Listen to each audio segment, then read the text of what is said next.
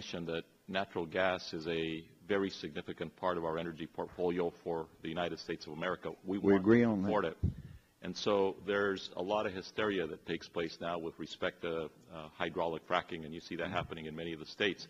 So part of what you will see in this budget is the continuing study of hydraulic fracking. My point of view, based on my own study of hydraulic fracking, is that it can be done safely and has been done safely in hundreds of thousands of times.